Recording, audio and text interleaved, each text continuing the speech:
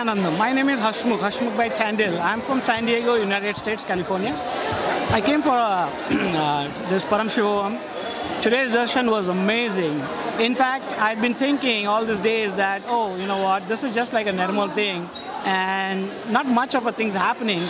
But today morning, like I thought, I just want to surrender everything to Swamiji and leave everything on Swamiji. So today when I had a darshan, I just emptied myself and said, Swamiji, whatever you feel is right for me, bless me with that and help me to awaken my Kundalini.